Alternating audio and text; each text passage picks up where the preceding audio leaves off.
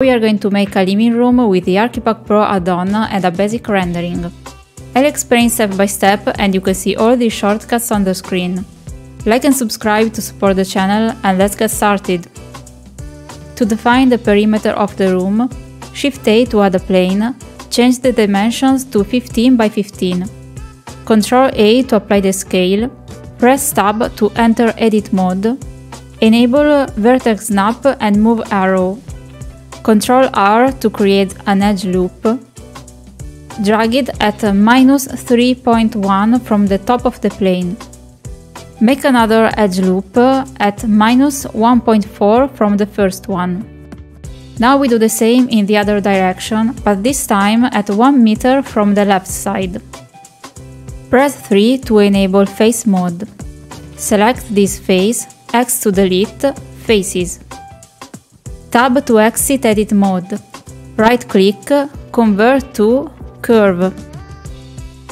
After installing Archipack Pro, go to Create Wall from Curve. Select generic 30 by 300. Make sure you have the walls selected and go to Archipack. Click this icon, then Floors, and add the first one. Then add the floor molding and then the ceiling slab. Select the ceiling, add an offset of -0.3 and move it 0.3 down. Hide the ceiling whenever you need a better view inside the room. To add a window, go to Create Window. Select this one and put it on the wall with left click. Select the window and change the dimensions to 3 by 2.4. Go to Leaf, increase the number of the panels to 4 and remove the handle. Then go to Parts and add Frame Out. To cut the molding, selected, hold the cursor pointer where you want to cut and press S to split. Do the same on the right side. Now select the section and hide it in Viewport and in Renders. Select the window, adjust the values of the frame and the seal as you prefer. Add blind inside, then select it, change the type to vertical slotted and adjust it.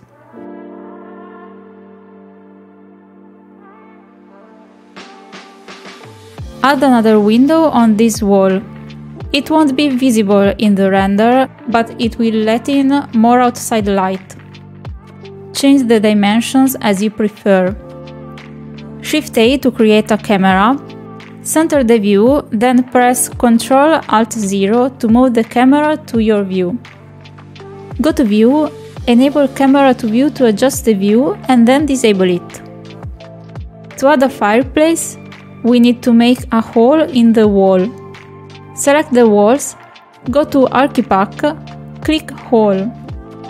Add it to the wall, select it and change the dimensions to 1 by 0.5 by 0.5 and the altitude to 0.4. Hold Shift, right-click and Ctrl to move the cursor to this point. Shift-A to create a cube. Change the dimensions to 0.5 by 1 by 0.6 and align it with the hole. Selected, tab to edit mode, press 3 to face mode, select this face, X to delete it. Tab to exit edit mode, apply to the cube the same material of the walls, matte paint white. Now let's add some props from Blender Kit. I have the free version at the moment, so I'll sort it at free first.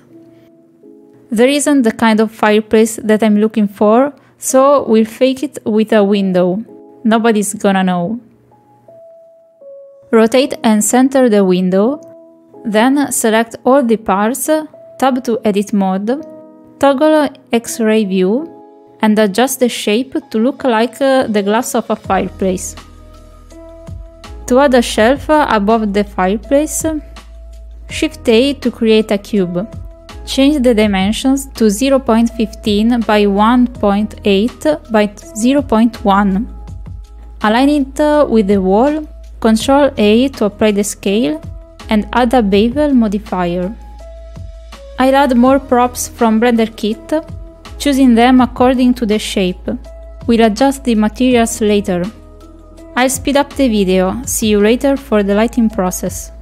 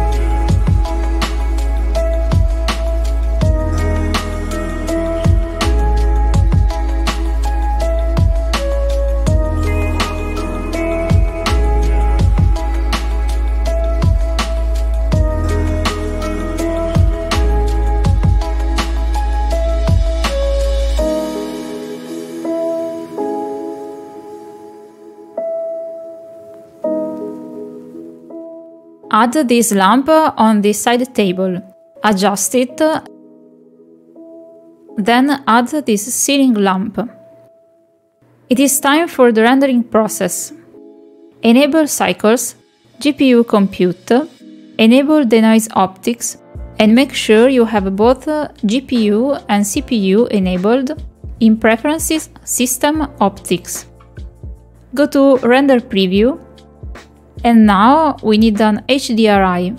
I usually use Gaffer add-on, but you can download all the HDRI for free on the Polyhaven website. Go to World Properties, enable HDRI and choose Moodlet Golf.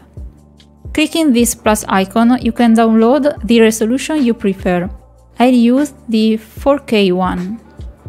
Adjust sun rotation and brightness. Select the point light of this lamp and increase the power to 800. Then select the ceiling light, go to Material Properties, Light, and remove the emission. Go to Blender Kit, add fire and wood pieces to the fireplace and adjust them. You can duplicate, mirror, and move the fire as you prefer to make it more realistic. Shift A to add an area light, rotate it 90 degrees along the x-axis, move it and rotate it to simulate the light of a window. Increase the power to 30. Duplicate the light and rotate it. Now we can unhide the ceiling. Go to Render View to see the result. To adjust the color of the props, select the sofa, go to Shading tab and enable Render View. To make the wood darker, add a bright contrast node in this way and change the bright to -1. Do the same with the shelf material. Then select the fireplace and make the base color darker. Select the floor material, decrease the saturation to 0.2, add a bright contrast node in this way and change both bright and contrast to -0.3. Select the molding and change the material to random pine parquet. Select the shelf above the fireplace, go to UV Editing, UV, Smart UV Project. Then apply the same material of the floor and adjust it in UV Shading mode. Select the cushion and change the two colors of the color ramp node. Make the blind orange and the window black. Use the same color of the blind for the carpet. Go back to Layout mode. Add the props you prefer from Blender Kit to complete the scene. I speed up the video. See you later for the final steps.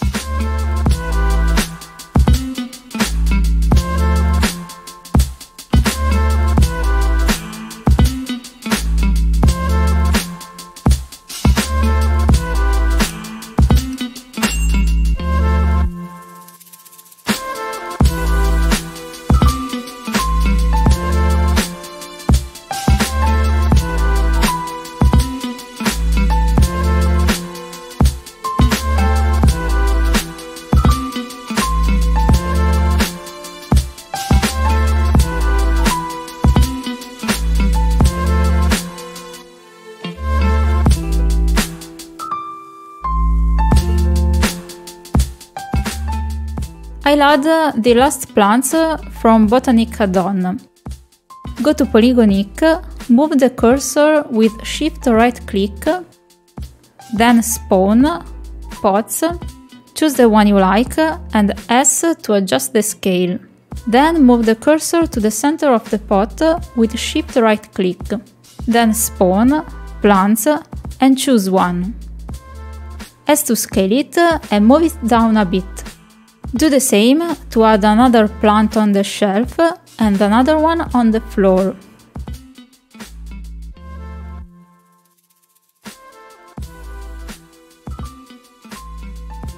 And finally, press F12 on your keyboard to make the render. Save the image and now let's do a bit of color correction with Krita. That is free, but you can use GIMP or Photoshop. Duplicate the level, adjust contrast, saturation and levels and export it. Let me know in the comments what would you like me to model next time. Check in the description the ArchViz playlist and all the software and add-ons that I used in this project.